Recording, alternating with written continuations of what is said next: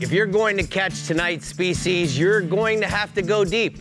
This fish is found in the Atlantic and the Gulf and loves to eat squid, sardines, pinfish, and a variety of cut bait. One time, I even caught one on a chicken bone. Tonight, it's all about the red snappers here on the Florida Insider Fishing Report.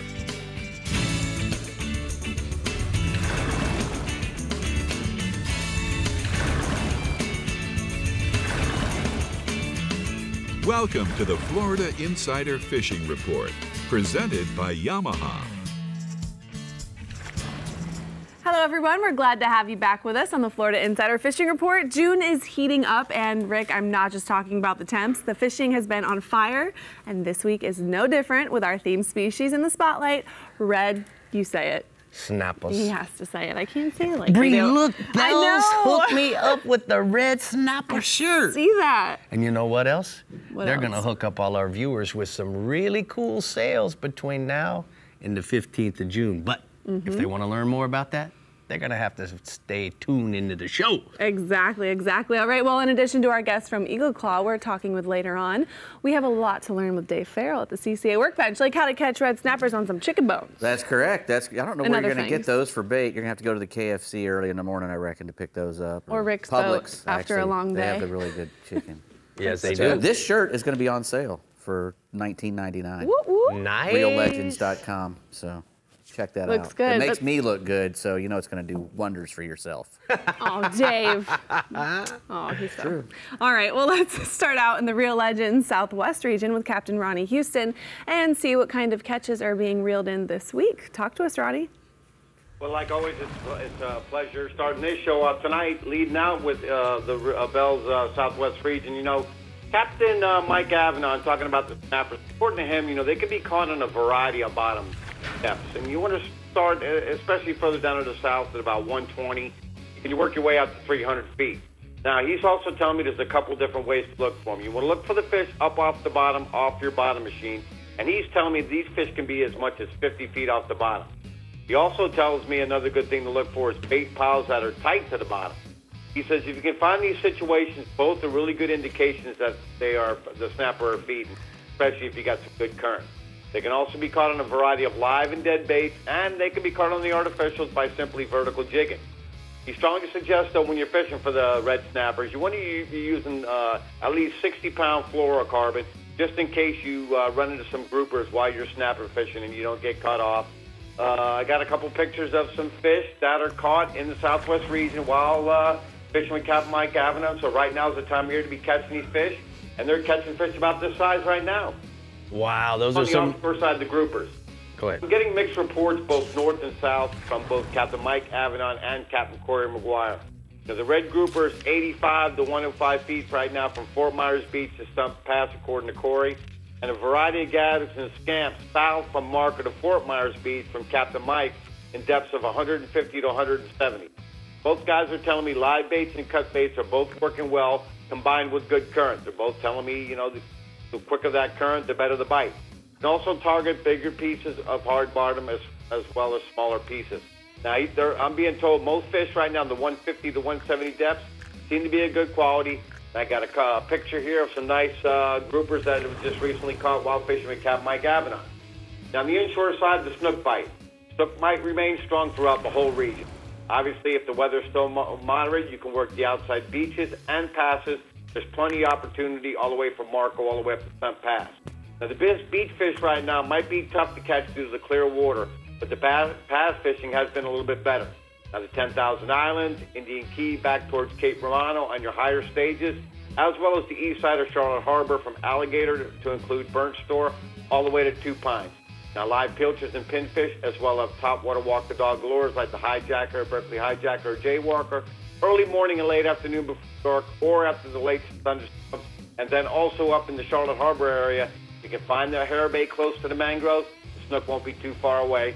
And I got a nice picture of a really nice snook caught by Perry Bedell, and he was using large live baits in the clean water, fishing the beaches down south, and that was his reward. Final species is going to be the tarpon. Captain Denny Latham still says tarpon bite is still great as long as we have the good weather. Fort Myers Beach, snaps, beaches and passes all the way up to Stump Pass. There are fish up in the harbor and a variety of live baits like crabs, pinfish, herring, free-lined or under a cork, a variety of 4 to 6 inch swim baits. You know, if you can't want to get out in the heat, the nighttime bite as well as most bridge spans, as long as there's good moving water. And don't think all the tarpon are up to the north. Still getting great reports anywhere from Caxambas Pass all the way down the beaches, especially some guys that have been snook fishing, walking the beaches early in the morning. They are seeing some positive tarpon still moving to the north. Weather looks good. I've got a nice picture of a recent tarpon release with Capt. Danny Latham. Weather's looking good for the weekend. Variety of fish to catch. Take the family out and go catch you some fish. All right, Ronnie, thank you so much. We're going to go ahead and take a look at the Catty Can hotspots from the Real Legend Southwest region. He says inshore, redfish, Lossman's River to Pavilion Key on the higher stages along the mangroves and deadwood using live and cut baits on a knocker rig. And then offshore, the king mackerels, Marco Island to Fort Myers Beach, fishing wrecks in 100 feet of water and beyond using live blue runners, herrings, pilchards, and cigar minos. Minos, I mino. Well, guys and gals, it's officially Real Legends Week, which we already mentioned. But now, through June 15th, you can get 40% off Real Legends apparel for the entire family at reallegends.com. I know I already did my due diligence. I got Dad some little gifts off reallegends.com. That's it. Just kidding. Dad, you're not watching the show. He watches every show. Sneak peek. All right, moving into the STARTRON Central West region, Captain Jeff Page has a lot to say about our American beauties. So, Jeff, why don't we get to the snapper stats?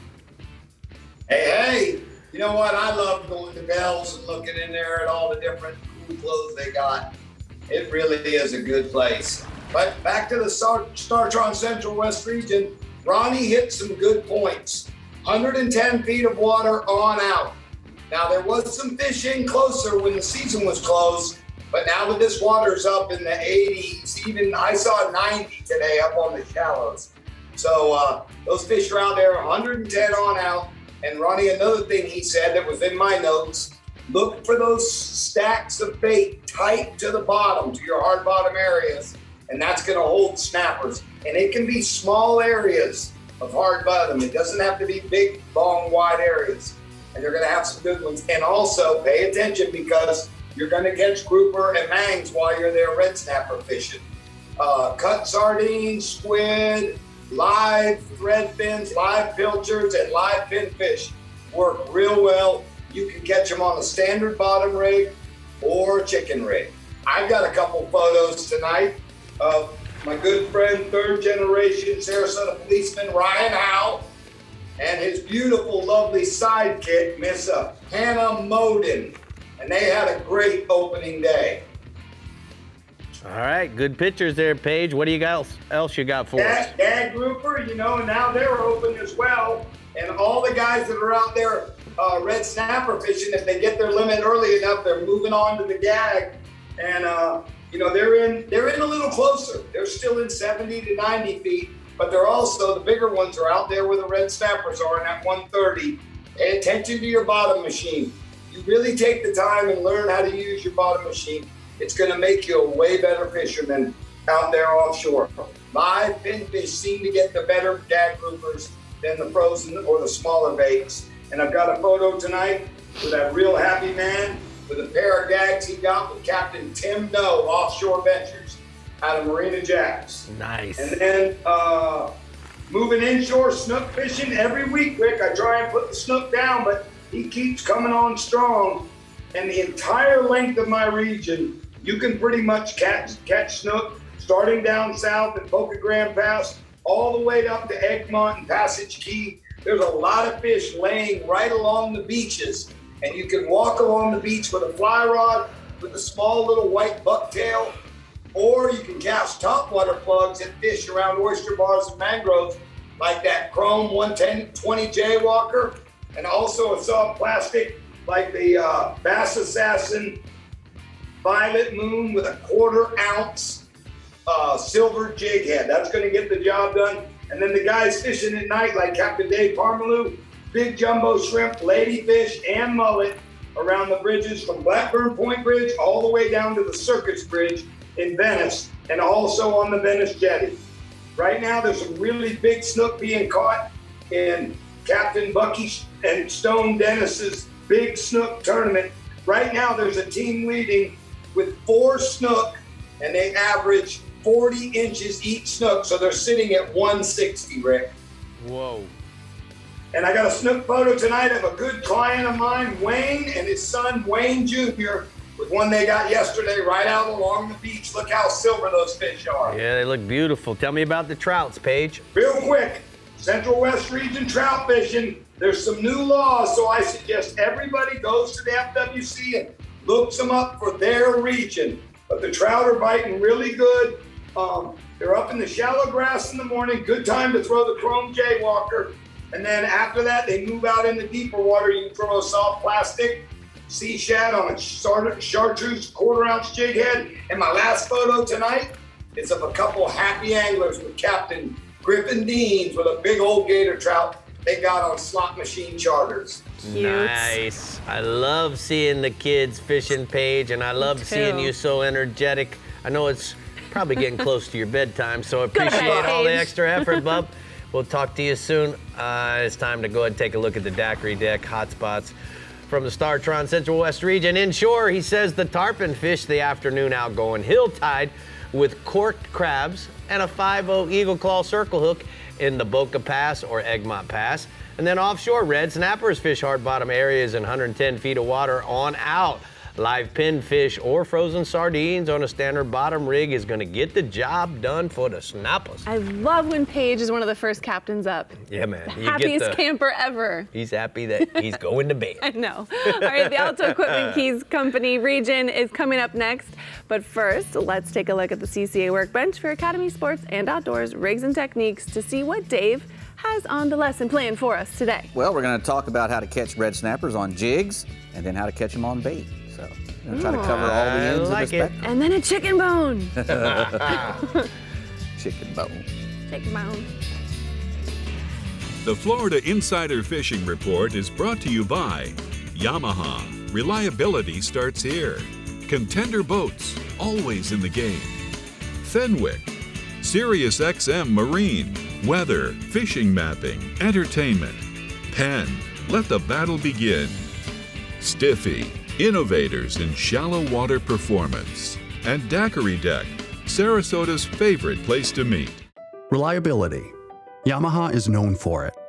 And it's something boaters value, because these days, few things are built to last.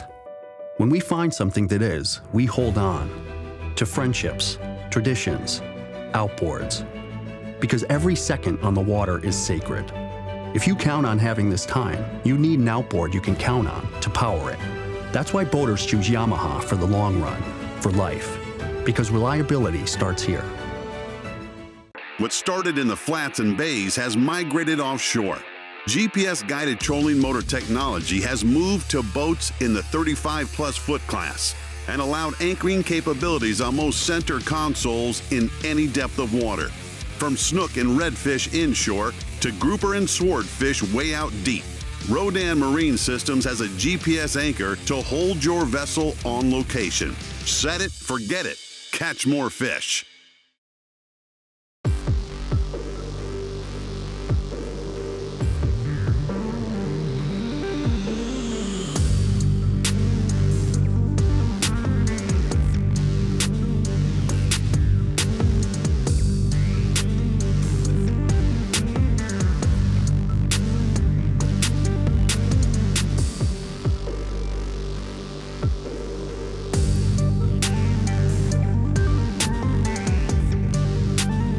Every year, Noble Air Charter flies over 20,000 outdoorsmen and families just like you economically to over 300 Bahamian and Florida destinations.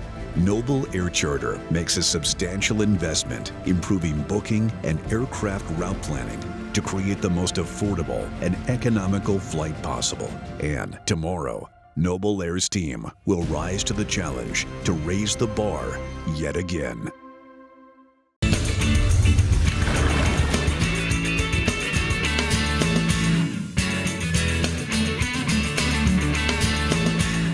So we're here at the CCA workbench, and it's time for the Academy Sports and Outdoors Rigs and Techniques. Dave, you're going to teach us how to jig a snapper? I don't know about that. We'll try. Give it a little try. You know, snapper, they're a huge fish in our state. You know, everybody wants to catch them actually in all the Gulf states, and you know, they're great eating fish. They're powerful. They're fun to catch, and there's usually a lot of them. We had a little problem a little while ago where we took a lot of the big ones and were leaving a lot of small ones, and just kept getting them smaller and smaller. But you know, we've had a lot of really good regulations since then, and the fish are getting bigger and bigger and bigger. And hopefully we'll go out and try to catch them. My grandfather never kept any red snapper under 20 pounds. I mean, that was, and they used to get to 60 pounds. So that's what we're trying to do now. And when you get these short little seasons like we get, 3 to 4 day seasons, you want to go out there and you want to spend your 1 snapper a day or 2 snappers a day, whatever the regulations are every year. Changes all the time, so make sure you check. You want to make sure that the ones you catch are big ones.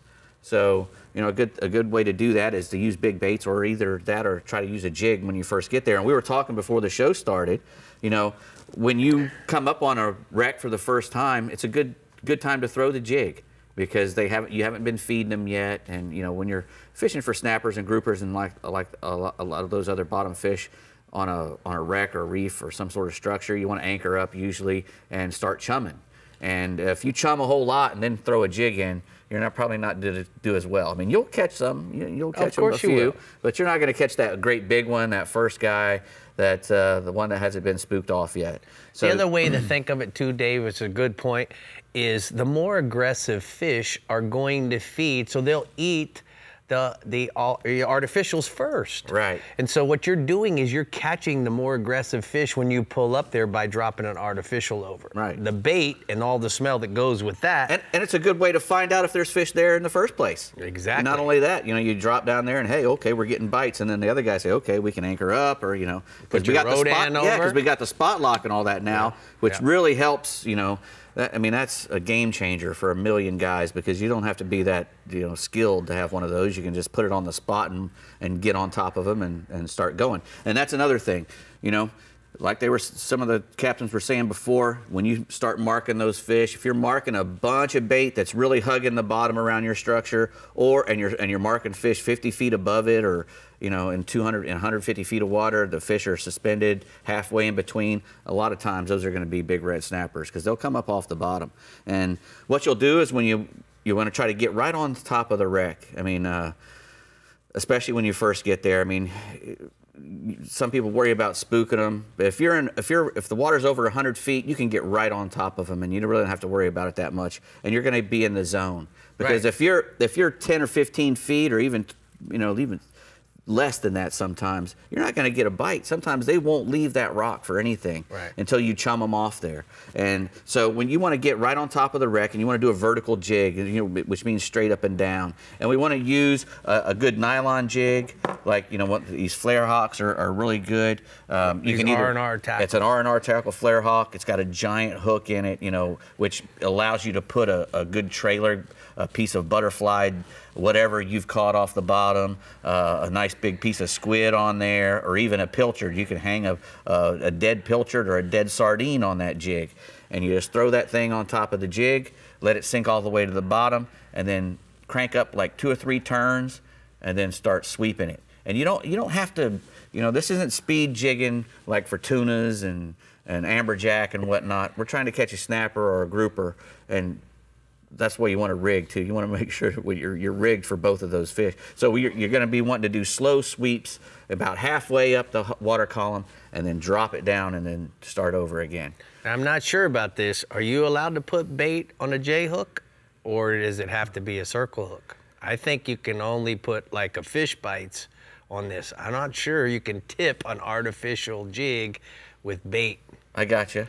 I'm not sure, but I think you guys need to check that. We're not always right. I don't want to. Well, I don't want to get a whole bunch of. If that's the case, then you got this right here. You got you put the FISHBITES. You can put a nice piece of FISHBITES on the dig, and then it's legal. Exactly. But I think you have to have a circle hook if you're using bait, like you have right there with that Eagle Claw dropper rig. Right. Well, if you're in deeper water, you want to use a bigger, heavier jig, obviously. If you're in 200 feet of water, you want to go up to, you know, 6, 8 ounce jigs. If you're in less than that, you know, the 3 and the 4 ounce little butterfly jigs will work just as well.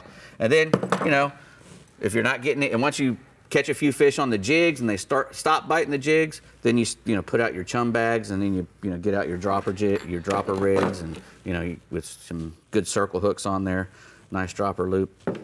Try to catch you some fishes. I'm sorry I threw you that curveball, but I just had vision of all these negative emails coming. Hey, you don't know the rules. Yeah. Well, you guys check the rules, and that way we're out. You keep us in check. How about that? That's it. Always go to this website and check the rules. Exactly. The Alto Equipment Company Keys region is now up with your weekend report, brought to you by Captain Randy Tao. So let's listen in and see what we can expect for your weekend in paradise. Hey, good evening, fish fans. Here in the Alta Equipment region, we do have red snappers, and they're a little unique in the Keys because we have fishing on both sides. We have the Atlantic and we have the Gulf. And a lot of the red snappers that we catch up in the upper Keys, we're going to find around the same areas where we would be mutton snapper fishing out in the deep water. And a lot of the red snappers, what's interesting, they're suspended off the bottom. So usually if you find them, your bait's going to be 20 or 30 feet up off the bottom, unlike mutton snappers and some of the other bottom fish will be right on the bottom. But a live pilchard, a pinfish, or even a ballyhoo will work on genuine red snappers. And the one thing you've got to be careful with is the rules and regulations, because they vary with state waters, federal waters, different areas that you're going to fish, whether it's a Gulf or the Atlantic. And you really want to know that you're in season, or you can harvest them, or you can't, because it changes a lot. And it doesn't last long. A couple of days or a weekend. A lot of these seasons are very short like that. But as we get down to Key West, it's a better area that you can target the red snappers. And there's no one better doing it than Captain Chris Trossett with Real Fly Charters out of Key West. He specializes in targeting a lot of different fish. And he might run to the Gulf of Mexico, or he might run to a place in the Atlantic to catch a genuine red snapper.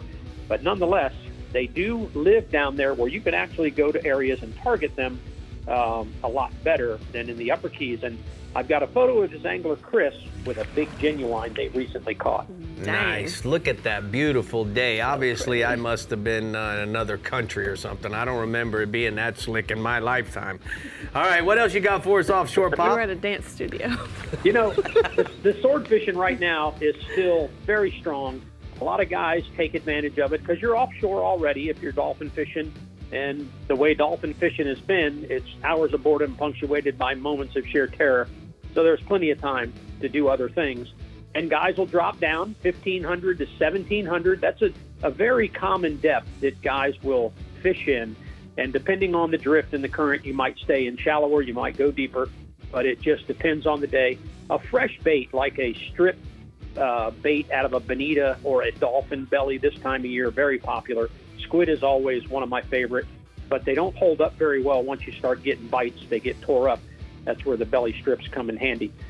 Captain Nick Stanzik on the Broad-Minded out of Bud Mary's. He is one of the best at catching daytime swordfish, and he recently fished with a good friend of mine, Jason Samuels, and his son, Finn, and I've got a photo of Finn's first swordfish he caught with Nick. Oh, nice. Cool. Good job, Nick. Good job, Framer. Finn. All right, let's go inshore, Big Pappy. So permit fishing, it's that time of year. Here we are coming up on some new moon tides, and the current's moving well. It's been very windy here, but that's okay for permit. They don't mind the wind a lot of times. You can get the job done in the wind. It's a little more forgiving, especially on the flats and that sort of thing. Maybe the big ones on the wrecks and in the Gulf might be a little hard to catch with the wind being choppy, but it's one of those things that you certainly look this time of year. A live crab is going to be your best bet. Throw in front of these permit, and you're probably going to get a bite out of them. And also the fly rod. Plenty of guys like to throw the fly at them as well, especially if they're schooled up and their behavior happens to be good that day and there's no sharks eating them. And I've got a photo of Phil DeFazio from Maine with his first permit he caught on a recent Gulf trip. Good job, Cap. Tell me about the cobias. The cobia fishing is a little interesting this time of year. You can find them on the surface swimming if we have a nice day, which is few and far between. But a lot of times when we're catching a shark, whether it's a bull shark or a sawfish, a lot of times these cobias will be on those sharks. So when you get that shark up to the boat and you'll notice the cobias, you really need to be ready. Have that rod with a pinfish or a white jig, And it's very common right now, these summer months, for cobias to be on sharks. And also, when we do get those flat, calm days, we find them swimming on top of the surface, just randomly out in the bay, and you just want to keep an eye out. And I've got a photo of Ed from Michigan with jumbo cobia we caught doing just that. All right, thank you so much, Randy. We're gonna go ahead and take a look at the hot spots from the Florida Keys region. He says that inshore, you're gonna go look at the triple tails. They're gonna be laying up on the surface, floating on the incoming tide from Flamingo to the West Coast beaches.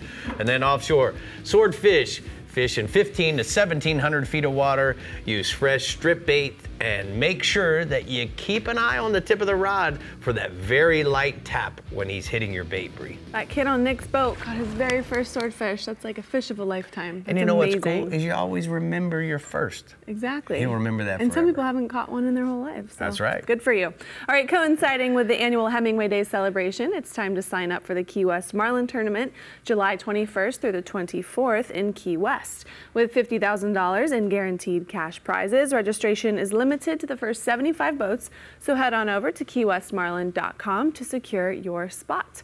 All right, coming up next, we're chatting with our friend from Eagle Claw, and then we're dropping our lines into the Discover Crystal River, Northwest, and ALVEY Reels, Northeast region, so stay hooked, and we'll be right back. One of those captains is a model.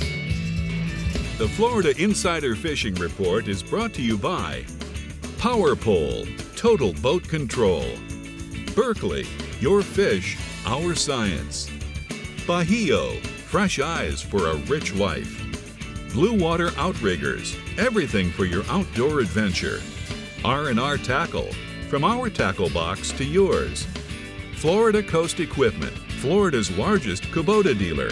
Visit one of our 4 locations or online at floridacoasteq.com. And Garmin, plot your paradise. An entirely new species of extreme predator is moving offshore. The Yamaha 5.6-liter V8 XTO offshore outboard. Extreme big block thrust and power in the industry's first direct injection 4-stroke. Quiet, efficient, powerful, and proven Yamaha reliability. More than an outboard, it's a fully integrated power system. The all-new Yamaha V8 XTO offshore. Real Legends Performance Outfitters. All you need to feel comfortable on the water all day. Keeps you cool, dry, and protected from the sun. Real Legends Performance Outfitters. Durable performance technology at an unbeatable value. Shop anytime. Go to reallegends.com to find a store near you. Don't miss Real Legends Week, going on now. The only reel with over 100 years of heritage. ALVEY Sidecast reels allow you to cast over 150 yards with up to 900 yards of capacity. ALVEY's state-of-the-art drag and 22-inch retrieve rate per wine is perfect for any surf challenge. ALVEY reels are manufactured to best practice standards and are in fact so robust that the ALVEY also comes with a 10-year salt and sand warranty. For more information, go to alveus.com.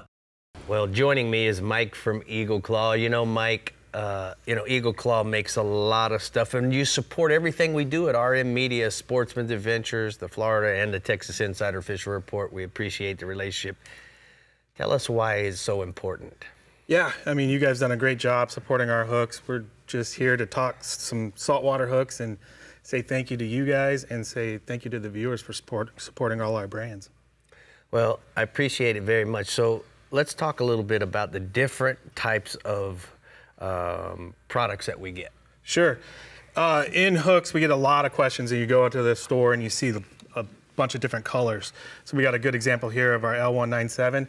It's in that silver color. If you see something out there that's a circle hook or a saltwater hook that's in that nickel or silver color, that's our Sea Guard finish. It's our highest corrosion resistant hook that we make. You throw it in your tackle box, you come back a couple weeks later, it's not gonna have any rust on it. That's your all around bottom fish, snapper right there on the L197s. All right, and then the next one. That's our 2004 EL. That's your go-to billfish. Your guys in Guatemala use this. We sell them a ton of hooks.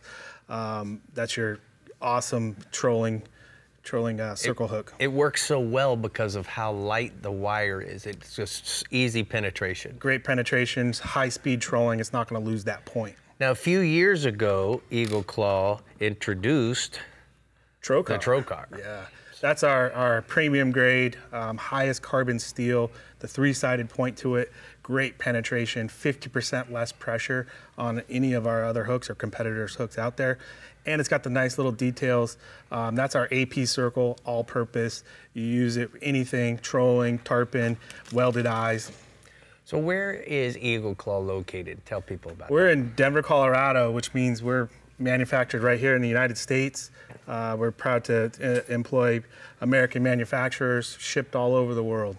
Nice. So we have 8,000 SKUs. So if guys want to know more about our products, the full line, where do they go? Definitely come check us out at eagleclaw.com.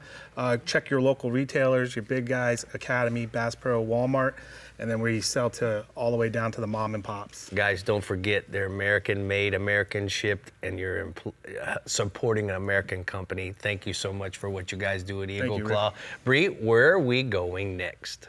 Well, the Discover Crystal River Northwest region is getting their snapper on, all-American style. So let's see what Captain Hagalicious is bringing to the table this week. Hey, Hag. Great hook. We use a lot of the Trocar tarpon fishing. Red snapper can be found throughout my entire region. We've got a ton of them. There's no shortages here.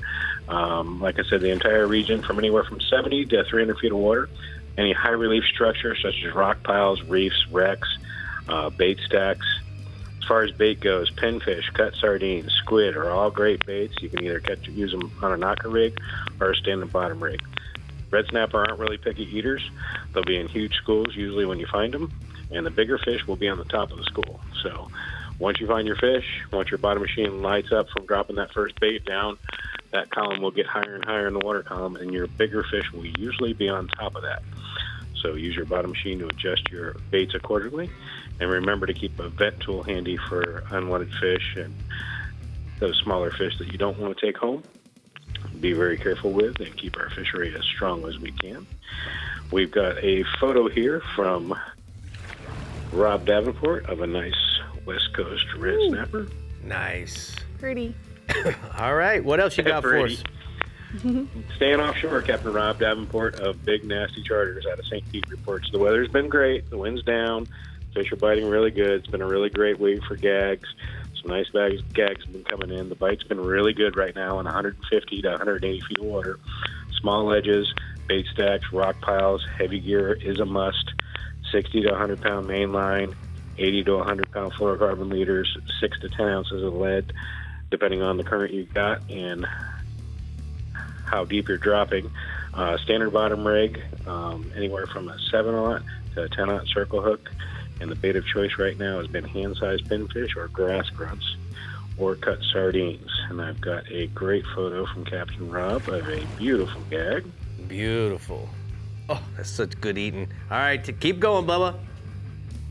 Moving inshore, Captain Jimmy Huddleston at CaptainHUD.com reports out of Ozona right now. Deeper troughs along the beaches, the snooks have been staged up and feeding heavily on the outgoing tides. Freeline pinfish and grass grunts with 30-pound fluorocarbon leader. If the tide's moving a little strong, to get the rig down to the bottom, just a bigger split shot, about 2 feet up from your leader, for to present your offering down the water column. And I've got a awesome snook photo from Captain Jimmy. Nice. All right, what else? Captain Gary Bartell of River Venture Tours out of Ozella Keys Marina in Crystal River says the jack crevalle are all over the St. Martin's Reef right now. And also look for big stingrays cruising the flats. They'll be holding jacks too. A freeline shrimp with a 3-aught circle hook. And 36 inches of 25-pound test fluorocarbon leader is all you need to get up with a great fight. And I've got, for my last photo, a special photo. The next generation of Hageman fishermen. Oh. Tyler Jeffrey with his first fish he caught all by himself. Nice. Right so there. cute. Never too late, too young to get him out there. All right, man. Then you should have showed him how you take that pinfish, put a 10-0 trocar in his back, and feed him to a 150-pound tarpon. You did that, didn't you? That's what I did with every one of them. I love you for it. Thank you so much, bub. We're going to go ahead and take a look at the Ozella Key Marina hotspots from the Northwest region. He says inshore, tarpon along the beaches, passes, and grass flats. Pinfish, crabs, threadfin herring, free line on an eagle claw under a cork. And then offshore, gag groupers on the rock piles and ledges, 75 to 130 feet of water. Use pinfish, pigfish on bait on a standard bottom rig. I'm gonna have one of those boy things. Leo, you better get ready because we're gonna teach you about pinfish and sabikis. And some big tarpon. All right, it's red snapper galore in the ALVEY Reels Northeast region, and Captain Tommy Derringer, or should I say cover model Tommy Derringer, is here to tell us all the how and where details. Go for it, Tommy. Oh no. You there, Tommy? Oh boy. Oh, shoot. All right, I'll start his report while we try to get him back on the phone so that he's not too terribly pissed off. He says, Brie, that the red snappers, he has all the red snappers you could want here in the ALVEY Sidecast Reels region, Northeast region, with the most recent announcement of opening the Atlantic season July 9th through the 11th. Anglers in his region are pumped up to get out there. There are an absolute ton of red snappers on just about any type of structure in about 65 feet and out. Although a lot of the bigger fish tend to come from a little deeper, the usual frozen baits like sardines, herring, cigar minnows will work well, but if you can, find some live cigar minnows or sardines or even some pinfish, you will probably get a quicker bite. So tell us about Captain Shane Stover and what he says from Inshore Adventures, Tommy. Yeah, you know what? Sorry about that, Rick. You know, there's also a really good mangrove snapper bite happening in a lot of those same areas that you're talking about. You know, and if you're looking to catch a really big red snapper, you're probably going to want to get out a little deeper, you know, in that 120 to 140 foot range. Now, there's also, talk about that mangrove snapper bite. Some of those mangroves are going to be spawning on this new moon we're having this week. Chumming is going to be a common practice to get those snappers and the red snappers up to the surface. You know, cut sardines, that's going to be the go-to for chumming. But cut pogies, those also are going to work really well if you can find them. Now, if you're willing to give it a go, the night bite can be really good for both those mangroves and the red snappers. And you know what? You're going to have a hard time at night if you do get out there keeping those really big snappers off the line. And speaking of those big snappers, I've got a picture here. Allison Wren sent me this picture of a couple of really nice red snappers that she caught on her 2500 Pathfinder during last year's open red snapper season. Now, staying offshore, you know, the kingfish bite, it continues this week on the nearshore reefs and wrecks throughout the region. You know, there's still quite a few 8 to 15 pound kingfish on the nearshore stuff, but there's also a few bigger fish showing up offshore. You know, the Meat Mayhem tournament that was here in St. Augustine last weekend saw some pretty big fish coming in. I think it was about a 46 pounder that took the win in that tournament. Now, from what I'm hearing, most of the bigger fish were caught to the south end of our region towards Ponce. And they were mostly slow trolling some blue runners. Now, this weekend we have the old school kingfish tournament, all kinds of kingfish tournaments going on. So good luck to those guys this weekend. Hopefully they catch some big fish. Now, moving inshore, you know, we've got a really great tide throughout the region this weekend to get out at first light and find some redfish tailing and backing. Now, that low, first of incoming water, that has had the redfish fired up first thing. You know, they've been up there super shallow. They're chasing some really tiny little small shrimps and minnows. You know, we've been seeing some really cool eats. Some of those fish have basically been, you know, they're tossing themselves up on the mud to get at those little baits. Now, great places to look for that to be happening would be the very backs of the creeks or right along the ICW on the edges of the flats. Now, once the tide starts to push in a bit, follow that tide into the flats or in the backs of those creeks, because that's the same thing the fish are going to be doing. Now, a fly, that can be a great size to present to those shallow fish, but, you know, we've been doing really well using the Saltwater Assassin Elite Shiner Paddle Tail. We like to rig it on a weedless worm hook. You know, that bait, it makes a small splash as it enters the water, so it can be presented gently to those shallow fish. I've talked about that before. That's just a great setup for that. Now, once the tide gets high and hits the grass, we've been catching some nice redfish by just dead sticking a live or cut piece of mullet right on the grass edges, especially around any bait schools. Now, there's been some really nice sized redfish up there really shallow this week. And speaking of that, I've got a picture of one. This is Barry Browdy with a really cool looking spotty redfish that he caught with me this past week in St. Augustine. Nice. Now, also inshore, guys, the tarpon. Man, I'm so excited. The tarpon have finally started to show up in better numbers over this past week. Just like the kingfish showing up with the bait, the tarpon have as well. Now, on some days, the pogies, they've been in the inlets and just inside the inlets there in the ICW, and some days they have been on the beach. Now, if those pogie pods are on the beach, the tarpon are going to be in there feeding early in the day, and then again right at dusk, or if we get an afternoon thunderstorm, that fires them up as well. Now, if fishing for those tarpon, I would just net some of those pogies, then free line them on a 6/0 to even a 9/0 trocar circle hook, depending on the bait size around those pogie pods. Now, the shrimp boats, they've also shown up a little bit, and the tarpon, they're already getting behind those shrimp boats, eating the bycatch. If you can time it right when they dump that stuff, look for the tarpon to be in there feeding, along with, there's a ton of big sharks out there right now. And I've got one last picture here. Captain James Canelos from All Water Expeditions sent me this picture of a big tarpon his client Evan caught along the beach this past week. All right, Tommy, don't be too angry that when the call got dropped when you're living on the edge of technology. It sometimes happens. We're going to go ahead and take a look at the strike zone hotspots in the Northeast region. Tommy says inshore, redfish on the early morning, low tide in every back of the creeks, all the way in the back of the creeks, from Sisters all the way through St. Augustine, looking for the fish backing and feeding fish. That's how you're going to find those reds. And then offshore, snake kingfish on the 9 Mile Reef out of St. Augustine. There's some bigger ones off of the reef and some structure out deep. Tommy does not get mad, but what makes him mad is a dropped call. I know. Very mad. We have to talk him down. Yeah. All right, coming up next, we're headed up to the Garmin Panhandle region. Be his trigger. Might be his fault. You never know. Headed up to the Garmin Panhandle region, but first, let's get a glimpse at what Dave has in the Taco Marine new product spotlight. We got stuff for making Father's Day a great day. Look at that. Oh, that's pretty. Whoa, looking good over there, Dave. That's better than a can of shaving cream, isn't it? I'd say so. The Florida Insider Fishing Report is brought to you by Academy Sports and Outdoors. Have fun out there. Penn, let the battle begin. Alta Equipment Company, where uptime matters. Ameritrail, load, launch, relax. Rodan, set it, forget it, catch more fish. Discover Crystal River, Florida. Bass Assassin and Saltwater Assassin. Best lures, period. And Maverick Boat Group, makers of premium boat brands Maverick, Hughes, Pathfinder, and Cobia. Yamaha's reputation for saltwater reliability is driven by the 4.2-liter V6 Offshore's 97% reliability and overall performance.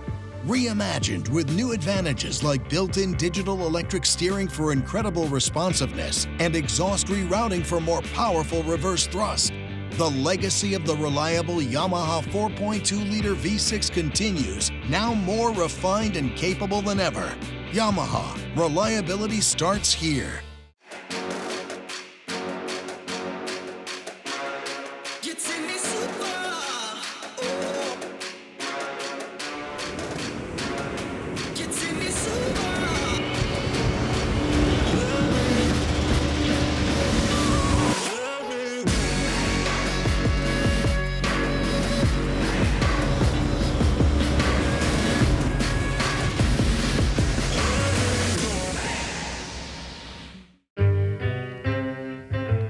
Whether you like to ride the wind, find your secret cove, or reel them in.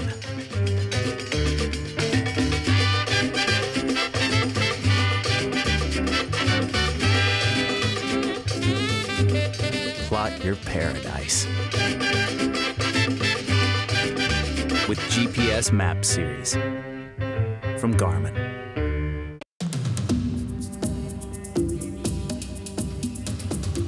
It's one of the most ancient forms of hide-and-seek known to man. And nobody knows how to play the fishing game better than the backcountry guides and offshore captains of the Florida Keys and Key West. Ready or not, here we come.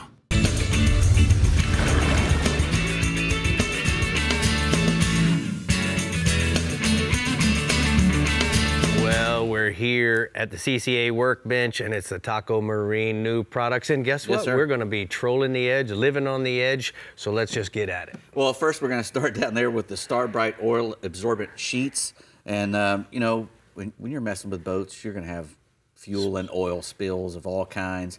And instead of letting all that stuff get in the water, we want to make sure we contain it on the boat. And that's what these are for. This is the most effective way that you can have to clean up oil and fuel, because they don't absorb water, they only absorb oil and fuel. They'll hold 15 times their own weight in fuel and oil. And you can put those things around, like when you're fueling up, you can take a pad out and wrap it around your fuel, around the hose, so if anything gushes out, it goes right into the sheet. If you have a bunch of oil in your bilge, you can just drop a few of them down there and absorb all that and throw them, you know, dispose of them properly. You know, it's got high quality, long lasting materials. There's 5 of them in a pack. And, you know, it's just a good way to keep things clean and during your repairs. You know, when you do any oil changes or anything, just lay some of those things down and keep things clean. Starbright.com, Correct. keeping it clean. Correct. Next, we got the Bahio nippers. These are the glasses that I picked out for my own. You know, I wear these. It's very nice. I like the tortoise shell because I am a fall color. Yes. You want to pair, they're casual style, but they got a whole lot of technical features in them. They have a wide curved lens, you know, which gives you a really good field of view all the way out to the sides. It's got the Fresh Eyes polarized lens technology, which blocks the blue light and diminishes eye strain. And it's, you know, got the low density, which means really light frames that are bio-based nylon frames that are lighter than the oil-based frames, but they're stronger. They got, you know, really high impact. And with the Lapidus technology, removing that blue light bulb, that's why there's... Absolutely, yeah. That's it. It's say a it mineral. for me. I'm not going to say it again because I'll mess it up. That's all right, but that's why their lenses are just so beautifully clear. Yeah, because they get that blue out of there. We're removing more rays from the sun. Next, we got some Eagle Claw light wire wide gap circle. Bahio.com, by the way. Sorry, Bahio.com to go there. Bahio sunglasses. Bahio sunglasses, correct. L200 4EL light wire Eagle Claw wide gap circle C hook. They come in 7/0 to 10/0 and in packages of 5, 17, 19, and even 50. You know, you can use these, or you can use these things for just about anything that you want to use a circle hook for. Correct. From billfish to bottom fish. And the TK4 there is the non-offset Lancet circle hook. It's, you know, it's their premium hooks there. Triple-sided hook point for, you know, the Trocar. Really goes in really good. Black chrome finish, durable, cold forged, high carbon steel, made in the United States. You can't beat them. Made in the United States by 1/0 to 9/0, and you know, packs of 7 all the way up to 50. You can buy 50 at a time. So it is Real Legends Week at Bells. Yes, it is. So let's talk a little bit about these pretty designs. Yeah, that's the short sleeve Real Tech men's performance shirt. It's a new lightweight fabric. This new fabric is called Real Tech. I mean, you can see how it moves. It's like silk. It's just very, very light and airy. It's, you know, probably better than silk. It's UPF 40, sun protection, quick dry, moisture wicking, and it's got this really cool art by Lena Saminsky. You know, really nice offshore art there. They got a tarpon and all that other stuff. And this is the long sleeve version. Again, Lena's art on there. Really nice shark teeth. That's a really cool shirt. Everybody here really likes this shirt. You know what's so good about this shirt? What's that? It's my size, and it's the week after my birthday. It's my birthday I guess month. That's your birthday shirt. So guess what? Thank you so much, Bells, because Daddy's taking this one home. Right. It's my size too. And you can go get one of these shadesters right now. This shadester is right now on sale for $19.99. All right. RealLegends.com. And 40% off of the Ricky Dickey shirt. There you go. All right, man. Good job, Bells. Hey, Brie, we got to go. Yes, we do. All right, Captain Pat Deneen is more than ready to get you on some fish this weekend in the Garmin Panhandle region. So let's see what's on the menu. Go ahead, Pat. Hey, Brie, I tell you what, a lot of red snapper are being caught in the Garmin Panhandle region right now. We have deep water relatively close off our coast, an abundance of good bottom habitat, and a healthy fishery. that equates to red snapper being an extremely popular fish to target. Additionally, Pensacola Bay, it has the depth and the structure to provide good red snapper fishing. You're going to find them on natural and artificial bottom and 60-plus feet of water. The most common technique involves conventional tackle, a slip sinker rig with 5 feet or so of 40 to 60-pound leader, and a circle hook baited with either a live cigar minnow or a herring. But a 2-hook chicken rig baited with cut squid or minnows will also catch its fair share of red snapper, in addition to some vermilion snappers and triggers. But another popular technique, especially for the lighter tackle guys and also in shallower water less than 100 feet, is chunking. And basically, you cut cigar minnows into 3 or 4 pieces, hold up over the structure, and start dropping a couple chunks in the water until they disappear, a couple chunks till they disappear. And the snapper will literally follow that trail right to the surface. And then you can just put a hook in one of the chunks and let it sink naturally and get some good snappers on light tackle. In fact, some really big snappers are caught by doing that on some of the more pressured spots. And there's a photo that was sent in by Travis Smith, really pretty red snapper caught out of Destin, Florida, aboard the Paradise just this past week or so. Nice. There's some supper right there, Rick. Yes, sir. And, hey, staying offshore, quite a few wahoos are being caught by folks trolling for blue water pelagic and also by crews pulling lures to and from and between bottom spots. For higher speed trolling, like traveling between the spots, lures with a jet head or a bullet-shaped head rigged on heavy cable and a singular double hook is preferred. In a conventional trolling spread, to hedge your bets with the wahoo, put out a couple baits that are going to be more attractive to them, some subsurface baits on your flat lines at a trolling lead, and 20 or so feet ahead of the trolling, or 20 or so feet behind the trolling lead, put a trim lure or an Islander sea witch ballyhoo combination.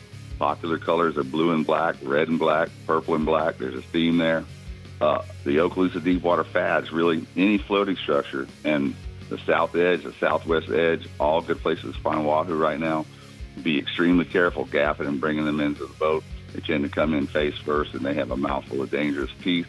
And there's a photo of a really good wahoo, 100-pound, or like 100.2, caught aboard hook charters out of Destin this past weekend, and that's a lot of wahoo. Catch me now, I'm fainting. Dang, you know how much sushi that is? Oh my goodness.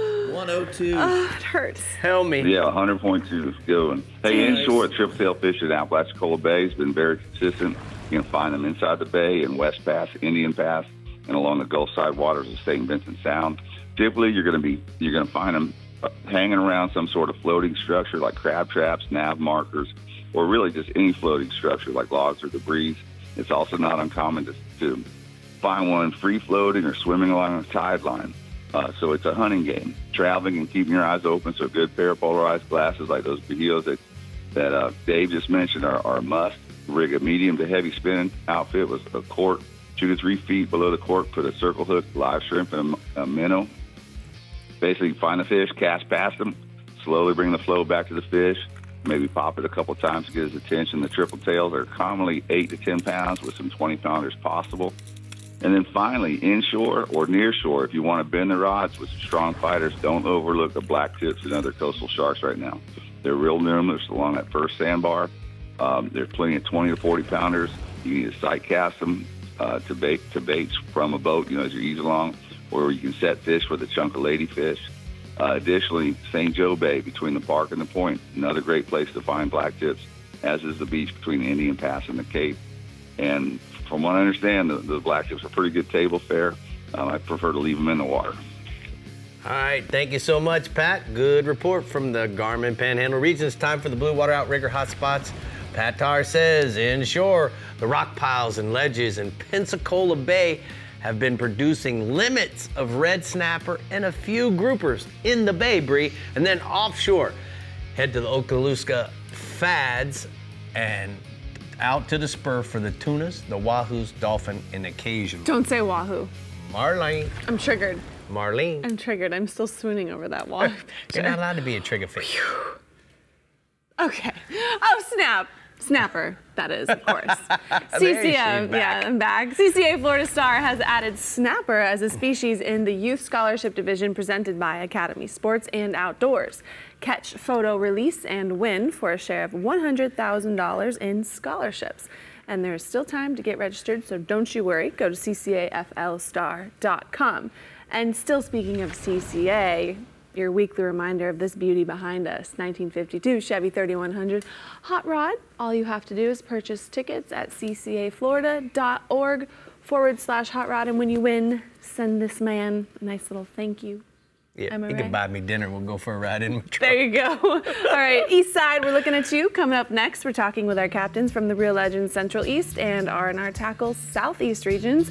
And remember to keep up with everything fishing in Florida. Make sure to head on over to our website, like us on Facebook, follow us on Twitter and Instagram, and to see new fishing adventures along with reports, subscribe to our YouTube channel, Captain Rick Murphy. See you soon. Look at that Real Legends buoy. Whoa. Whoa. Pop it. The Florida Insider Fishing Report is brought to you by STARTRON, cures and prevents ethanol fuel problems. ALVEY Reels, a better way to fish. Berkeley, your fish, our science. CCA Florida, the voice of recreational anglers for over 35 years. Diamond Fishing Products, our reputation is on the line. Murphy's Law Sport Fishing. Book your trip today at murphyslawsportfishing.com. And Strike Zone Fishing.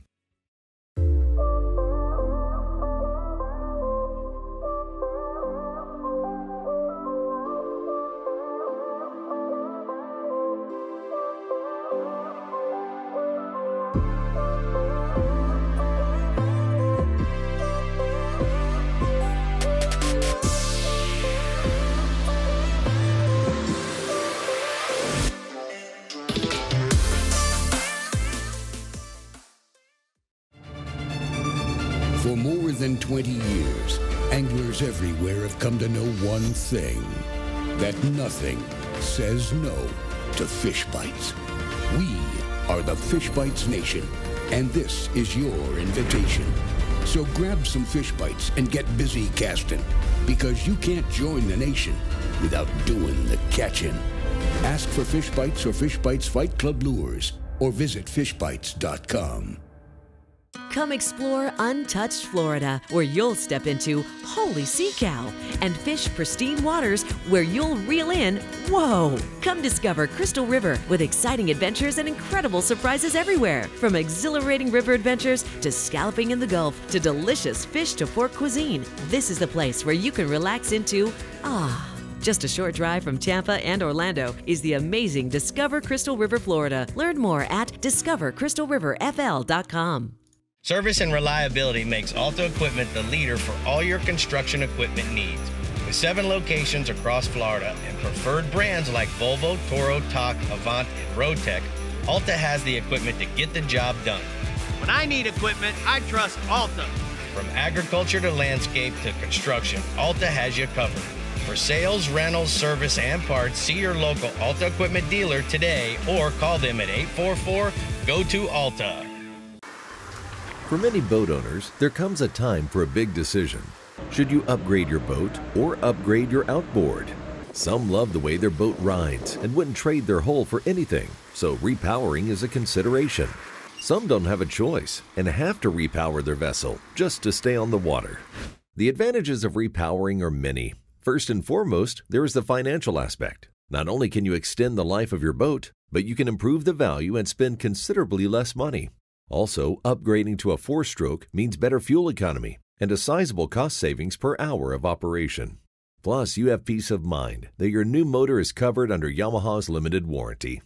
For this installation, Tommy, a Yamaha certified mechanic, is replacing a 2002 Yamaha 150 horsepower 2-stroke with a brand new Yamaha inline 200 horsepower 4-stroke. Even though the Yamaha 2-stroke is almost 2 decades old, it still lives up to its reliability and runs like a champ. In fact, it's already sold and ready to start its second life. One of the great things about repowering with the Yamaha outboard is that the transom mounts haven't changed, so no patching fiberglass or drilling new holes. Also, even though there is a 50 horsepower increase, the weight difference is only a few pounds. One of the reasons for this is because some of the components from the 2-stroke, like the oil transfer case, are not needed and can be recycled to the new owner. But it's not just the motor that can be upgraded. Genuine Yamaha parts like the throttle controls, ignition and cutoff switch, and gauges can be switched out quickly and give your boating experience a whole new feel. This repower took Tommy only about 10 hours, and before you know it, he's got the boat in the water and giving the motor its first crank to start breaking it in. You know, the one thing that's so cool, Brie, when you switch from a 2-stroke to a 4-stroke, I did the math. I think, if I did my math correctly, you can save up to $25 an hour between the fuel savings and not having to buy 2-stroke oil. That's substantial. That's substantial. That is substantial. So we got to keep that in mind. Gotta Whenever have you're thinking about repower. an upgrade. Everyone loves an upgrade. All right, the Real Legends Central East region is looking pretty exciting for our weekend ahead. So Captain Ross, tell us what we're catching. Well, you know, red snapper's the theme species, and our Atlantic federal water dates have been posted for the red snapper season this year. And anglers are already planning to get out there. They're putting their strategies together for their 3 allotted fish that they can catch on our 3-day season. Now, snapper are super easy to catch in my region. So you can basically stop on any piece of hard bottom, reef, wreck, and just drop a live pogie or croaker down there, and that pretty much will get it done. Red snappers will also chase a variety of artificials. And our average red snapper is running 15 to 20 pounds, and a big one will, pull the scale down to over 30 in my region. Now I've got a photo here of Mark Gibson. He caught this one at the 9 Mile out of Ponce on a fish bite. So, like I said, they'll eat just about anything. Now, I've also got another one here that I caught while we were out flounder fishing on a 4-inch saltwater assassin sea shad, if you can imagine that. So once again, red snapper are not hard to find in my region. Another species in my region that's not hard to find right now is mangrove snapper. And you don't have to wait for those 3 days in July to go catch this species in my Real Legends region. Right now, most of the reefs and wrecks in my region have good numbers of mangrove snapper schooling on them. The best part about this is that you can catch them any day of the week. So set up on the structure. Once you mark the fish and start chumming with small chunks of chum and sardines and bait fish, cut up little pieces and put it in your chum slick. And this will get the mangroves to not only group up a little better, but rise up in the water column to start eating those little tidbits. Now, once you get them up there away from that structure, slip a small 1/0 or 2/0 size hook into a piece of bait and then drift it back in the chum slick, and you can get those fish to strike. Now, you can increase your odds of a hookup if you use about 8 to 10 feet of 25 to 30 pound test fluorocarbon leader, because these guys are really smart and they've got real good eyesight, and the water's pretty clear right now in much of my region. So our average mangrove snapper is running about 3 to 5 pounds. We've got some 10-pounders in the region though, especially if you go to some of the more remote wrecks like the Mana Camp or some of those that are way in between places like Port Canaveral and Ponce Inlet. And I've got a picture here of Dave Carruthers out of Ponce Inlet. He runs strip and lip charters up there with a really nice mangrove snapper that he caught recently outside of Ponce Inlet. Now, swinging inshore, our snook bite has been pretty good even though they're out of season, and we're getting good reports, and actually they're showing no signs of slowing down, to be honest with you. They've been good, they're going to continue to be good at all of the inlets and jetties right now. And if you find them around spoil islands, you can catch them there as well, especially down around Sebastian and Wabasso and Vero. The smaller fish can be found in the Indian rivers near the mangrove shorelines. Finger mullet, croakers, pigfish, mahara are all good natural baits to use. And the saltwater assassin 5-inch jerk shad in the watermelon slice, silver mullet, or alewife colors are excellent lures to throw around those mangroves and docks, especially if you're skipping under the mangroves. Snook will also hit streamer flies, especially at night near the lighted docks around Vero and Sebastian. And most of our fish are ranging from 20 to 40 inches, depending on your location. Like I said, some of those smaller fish around the docks and mangroves, some of those larger fish around the inlets and the spoil islands right now.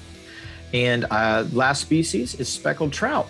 And speckled trout, they're undoubtedly our favorite species here in saltwater in Florida. And we've been catching quite a few this week. It's been actually pretty strong. Walk the dog style plugs seem to be working best first thing in the morning. And then we're switching once again to those 5-inch assassin jerk baits. They seem to be working really well on the trout. It's basically the same bait that we're throwing at the snook. If you want to cast those things around points that have mullet on them, those are going to be your key features right now anywhere where there's a shoreline and you have a scallop and then a point and then another scallop and then another point, don't really worry about the scallops too much unless you see huge amounts of activity going on in there. Go to those points and go from point to point to point. That's where those bigger ones are going to be. And I've got a nice picture here of Ashton Casey with his personal best trout that he caught on a nice topwater plug last week with me. And we're getting some pretty good ones up here right now, Rick. Looks like your fishing's on fire then, Jim. And it's not bad at all. After 2 weeks, how'd married life treating you? I was just gonna ask that. I beat you to it. Oh, I couldn't be happier. You know, Miss Robin and I have been really having a lot of fun together for a long time, and now it just seems like we've blended that much better, and it's an enjoyable time for me. I'm really appreciating all you guys, what you did for me down at in the Keys when we got married, and you know, we're just having fun every day. Let me see the ring. Oh, come on. I got my cheap one on today. I got my silicone one on today. You have one on. That's what matters. Yeah. Yes, I do. I just can't wait for the baby shower. Oh! No. You put the mouth on it. All right, man. Tell her I said hello, and we're going to go ahead and take a look at the Rodan Marine Systems hotspots. He says inshore, catch and release snook around the docks from Oak Hill to New Smyrna. Use live jumbo shrimp or croakers for fish up to 15 pounds. And then offshore, mangrove snappers on the reefs and wrecks in 90 to 130 feet of water. Chunk and chum for the fish up to 10 pounds. You think you're so funny. Okay, now let's check in with Captain Jimbo. You to the punch. Yeah, we're checking in with Captain Jimbo Thomas and seeing what the R&R Tackle Southeast region is blessing us with for the weekend ahead. Tell us what's good, Jimbo. You got it, Brie, and hello, Rick and Dave. You know, we catch quite a few red snappers that are red, but we don't catch too many true red snappers. Now, since it's been illegal to keep any true reds caught in Atlantic federal waters for at least 11 or so years, they have made a great comeback, and we do catch them on a much more regular basis. So if you're catching red snapper from Palm Beach south to Key Biscayne, most likely you're going to be in state waters, and you can keep those fish as long as they meet the 20-inch size limit. But then as you get south to Key Biscayne, chances are that you're going to be in federal waters. Cannot keep them then. Now, I have my best success catching red snappers, and I don't catch a lot of them, but we do, the few we catch around wrecks in the 250 to 300 foot range, and we do best in the winter months, it seems. And our bait of choice is generally a live pinfish, but we've caught them on blue runners, grunts, goggle eyes, herrings, so any other good live bait will work. And they also eat cut bait, but the fish on the live baits are generally a lot bigger than those few that we catch on the cut bait, and they're usually in the 15 to 20 pound range, so they're pretty nice, and it hurts to have to let one of those things go. Now, the federal snapper mini season is going to be open for 3 days in July. Dates are July 9, 10, and 11, and the limit will be 1 red snapper per person per day with no size limit. Now, staying offshore, fish that we can keep, dolphin fish has been picking up by the day. Now, we're catching a few of them along the edge of the Gulf Stream along with sailfish and blackfin tuna on live baits, but a little further offshore, that's where we've been finding the bulk of them, anywhere from 400 to 1,000 foot range, and almost all these dolphin have had birds working over them, both frigates and terns.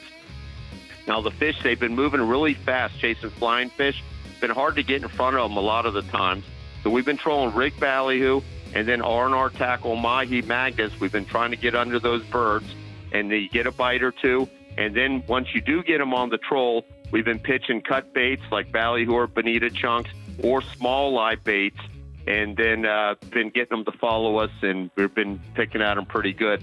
Now, most of the fish have been schoolies in the 4 to 8 pound range, but there have been a few larger fish mixed in. I got a photo here, and this is the Thomas Flyer Big Fish of the Week, a 22-pounder that we caught off Key Biscayne. He was caught by Mark Chapman from Fort Myers. Now, moving inshore, tarpon action has been good throughout the region. All the inlets and their adjacent beaches, we've been seeing tarpon up to 100 pounds or bigger. And then in the north end of the region, a live mullet preferred bait, south end live crabs, and big live shrimp top the menu. Tide doesn't really matter if you're fishing the inlets, just so long as you got the water moving. Then we got tarpon around all the bridges around the ICW, and they've been feeding on both live crabs and live bait and artificials in the evenings on the outgoing tide. The inlets have been best in the early mornings and the evenings. Now, moving really inshore, There's still some great largemouth bass fishing to be had in the Everglades conservation areas. Water levels are low, which means the fish are concentrated in those canals and the deeper holes. You want to fish late morning and afternoon, and catches of 50 fish a trip are not uncommon, using live shiners, crankbaits, swimming ribbon-tail worms. Been a little closer to home in the urban canal system. They've been producing peacock and largemouth bass. Captain A.B. Raymond, he says that he's been catching chunky peacock bass, and he's been catching them on chartreuse bucktails with red heads. He's been bouncing them along the banks, and white swimming plugs retrieve fast around the concrete structures. Also in those urban canals, he's been catching snook and tarpon, and he's been catching them on slower retrieve, like a slash, using 4 to 5 inch jerk baits. Now, I got a photo here of a nice peacock bass caught by A.B. Raymond earlier this week. All right, Jimbo, good job. We appreciate it very much. We're going to go ahead and take a look at the southeast hotspots from the R&R Southeast region. He says, in short, fish tarpon and snook off the beaches with live and artificial baits early in the morning and late in the afternoon. And then offshore, head out and search for the mahis 8 to 15 miles out under the birds, the floaters, and the weed lines. I think I'm gonna take me a peacock bass fishing on Friday. Oh. I think I'm gonna do that. If I was just inspired. I would invite myself, but I actually have a charter, so. Good for you. Yeah. You're only missing a birthday, it's fine. Oh. I know, it hurts, right? It hurts. Right through the heart. All right, the Fish Bites East region is rolling out its lineup next right here on the Florida Insider Fishing Report. So stay tuned and we'll be right back. Certainly know how to hurt a man, Brie. I do know.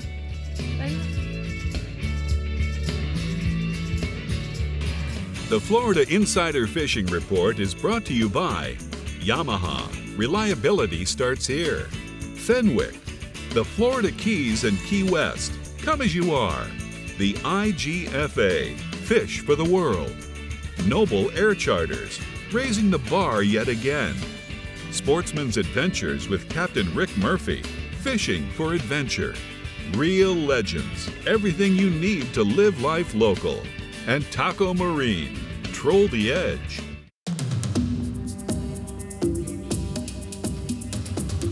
It's one of the most ancient forms of hide and seek known to man.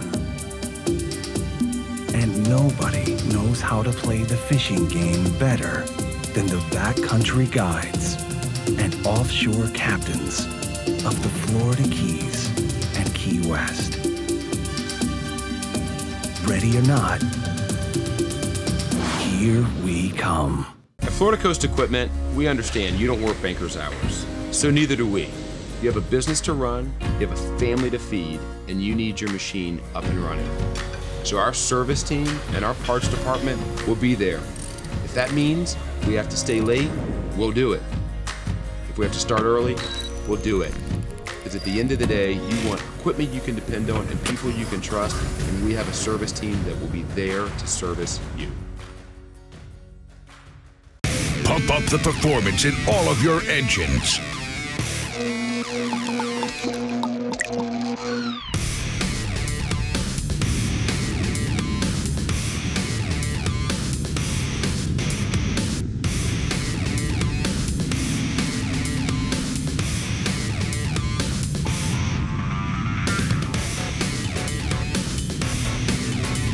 Kick your gas into gear with STARTRON. I'm Captain Rick Murphy, and I'm a life member of CCA. Why am I so involved with CCA, you ask? Because I want our fisheries to be in better shape for my kids and their kids. CCA is working to ensure the future of recreational fisheries and the rights of recreational anglers. The future of fishing starts today with you. How do you want to leave things with your kids? If you're like me, you'll want to make the right choice and go to joinccaflorida.com right now.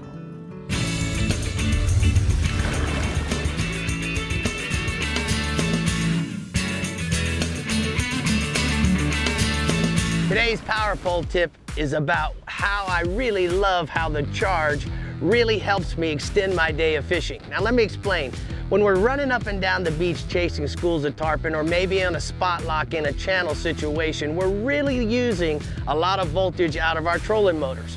Now, when I hook a fish and I simply jump down and turn that switch and start the big motor, now I immediately start replenishing my trolling motor battery voltage.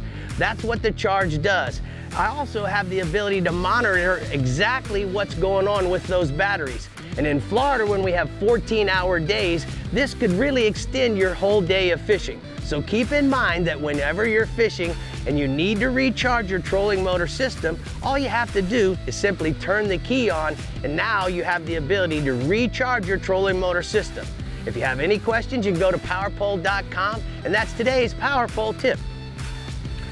So Brie, in March, Dan Benson from Power Pole came down and we did a 2-day fishing show, a Sportsman Adventure show. Yes. But one of the things we were doing was also creating a footage on the charge and how it works throughout the 2 days.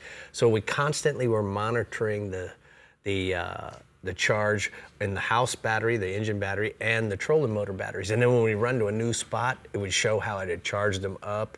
And then after we had run trolling motors and chasing fish all around, it would show how it was real windy. It would show how it decharged and how we could monitor all that. The cool part is we're taking all that video and we're putting it into an 8-minute video about the charge for Power Pole. So you'll be able to catch it on their YouTube channel, their site, as well as ours. Smartphone, smart Power Pole. That's it. Hey, hey. Be smarter. Be smarter. The Fish Bites East region is racking and stacking some dolphin, but you're gonna get some Wheaties on the side, right, Mike? That's it, Brie. Since red snapper season in the Atlantic doesn't open until July 10th or 12th, let's talk about dolphin. With all the wind that we've had, that's really ramped up the dolphin bite in my region, although it did bring a lot of weed in. Off Palm Beach, the bite has been in 200 to 500 feet of water, while off Stewart, it's more like, like 150 to 300 feet. In St. Lucie County, they're scoring on the dolphin as shallow as 70 feet of water, but the larger fish are definitely coming out deeper, like 200 feet of water or more. And you control ballyhoo and skirt combination, or with strip and skirt combination, just to cover ground and to keep your baits a little more weedless. But a lot of the anglers right now are just slow trolling or drifting live baits along the edges of the sargassum weed and putting one bait down deep. Most of the dolphin are schoolies, but fish to 28 pounds were caught this week. The other bite, the most consistent bite in my region, has been for kingfish, with schoolfish, stretched out from the sand pile in Stewart all the way south to the reef in 110 feet of water off Lake Worth. A lot of the kings are in that 10 to 20 pound class, but there's some big fish mixed in as well, with the Loran Tower Ledge and also the reef off Jupiter holding a lot of those big fish. There's a lot of fish in close to shore as well. So if you can find a good bait school like off the Juneau Pier or over some of the shallower wrecks in 50 to 70 feet of water, you can literally just catch a bait out of that bait school, hook it on, throw it right back into the bait school and catch a king. And for baits, Spanish sardines, cigar minnows, pilchards, those are going to be your top choices, either slow trolled on a number 4 wire stinger rig or drifted on a triple hook Palm Beach rig with 40 pound fluorocarbon leader. So the kingfish bite's pretty strong right now. All right, let's go ahead and go inshore, bub. Well, windy, choppy seas have kept the beach anglers from getting to the tarpon that are migrating out of the Keys. But you can still target those fish around the inlets. Pretty much all the inlets in the area are holding tarpon right now. The best action has been for anglers drifting a live mullet around the mouth of the inlets on the outgoing tides. There's also been good concentration of tarpon around the St. Lucie Locks, Harbor Branch section of the St. Lucie River, and up in the Indian River around Big Mud Creek. Beach anglers should get a shot at it this weekend, really starting today. We should see it all the way through and even into next week as things start to calm down. Out front, you can throw anything from a live crab to a sardine, a threadfin, or a pilchard. Even a live mullet will work. On the inside, you want to slow troll or drift a live mullet in a current, or put a dead mullet on the bottom. That's kind of old school style. If lures are your game, you can look for the rolling fish and sight cast them with a saltwater assassin's 4-inch Houdini colored sea shad. And the average tarpon in our region is going to be 30 to 90 pounds. I got a photo That's Captain Chris Britton with a nice tarpon that they caught in the crossroads area out of Stewart, and that fish ate a live mullet. The other thing we got going, snook season is closed, but the catch and release action remains excellent in the intercoastal waterway north of the Lake Worth Bridge, also along the shorelines and seawalls near Hope Sound. If you like throwing topwater plugs, those seawalls have been excellent early in the morning, as has the shorelines in that area. There's also been a lot of fish around the docks and bridges in the St. Lucie River and up around the North Fork, and that's a topwater plug or saltwater assassin dive or bite. Live mullet will also catch fish in those areas. Around the inlets, we're seeing a lot of sub 10-pound fish along the shorelines, and those fish seem to be sort of either just inside the inlets or within 100 yards of the inlet on the beach, just on the outside. The key in that area is to fish parallel to the shoreline, throwing anything that looks like a pilchard. You know, I throw the saltwater assassin copper juice, 4-inch sea shad. That's my favorite lure around the inlets and beach. The average snook is 5 to 10 pounds, but fish to 15 pounds or more are starting to show up, and that'll only get better as the summer goes on. I have a photo that Shelby Pounds. She caught that nice snook in Fort Pierce, and that fish ate a live pilchard. She was fishing with her dad out of Fort Pierce, Captain Brian Pounds. All right, let's talk about bass fishing, Bub. Well, you know, the warm and dry conditions have the water level super low in the lakes and canals all around South Florida, from Palm Beach all the way down to Homestead. That's got the peacock bass fired up in South Florida. The southern canals, like the C100, the C2, and the C4, are seeing school fish busting along the shoreline and around the bridges and other structure right at first light. And you can throw small topwater plugs or prop baits or bass assassin shads in the darker color. And then as the sun gets up, watch for fish cruising the shoreline or pairing up for the spawn. You can sight cast those fish as well. At the same time, the peacock bass bite on the Lake Ida and Lake Osborne chain in Palm Beach County has just been fantastic. A lot of fish are in those residential canals right now and holding on the shade of docks. You can catch one off almost every dock right now. A live shiner or a small lip plug will work on those fish, and that's like a 30-fish day with, you know, several other exotics thrown in if you fish around the bridges, like a clown knifefish or two. And then the average peacock's like 2 to 4 pounds. I got a photo. Jonathan Earhart of Stewart, he took a trip down to Lake Ida Osborne and caught that peacock on a live shiner. All right, Mike, thank you so much. Great report. It's time for the T&H Marine Hotspots from the Fish Bites East region. He says, in short, bonefish along the shores and the flats of Peanut Island, live shrimp or fish bite shrimp strips, and a jig combination is going to catch those. And then offshore, blackfin tunas, dolphin, and occasional wahoo at Push Button Hill off of Stewart, troll, ballyhoo, or feathers is going to work well. What? Come on. Bonefish at Bonefish Peanut? and Peanut? What? They don't have. I'm going to have to call, maybe get some other verification. That may have been a Budweiser Bonefish hotspot. Probably sponsored by Budweiser. All right, Floridians, the weekend is now your oyster, so go out there and make us proud and send us those catch photos. But before we send you on your way, stay with us because we're telling you what to look forward to next week right here on the Florida Insider Fishing Report. Good job. Your time on the water is precious. You return season after season to make unforgettable memories, fight a few fish, reconnect with friends, and recenter yourself. If you count on having this time, you need an outboard you can count on to power it. That's why boaters stay with Yamaha for the long run, for life. They know reliability starts here.